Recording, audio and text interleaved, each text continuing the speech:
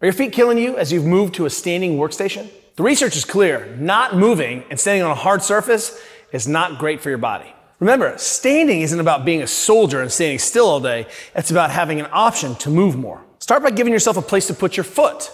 Just like a bar at a restaurant or a bar at a bar, there's a place to put your foot so you can stand and drink all day long. Perching, which is sitting at the edge of a stool, is totally legit.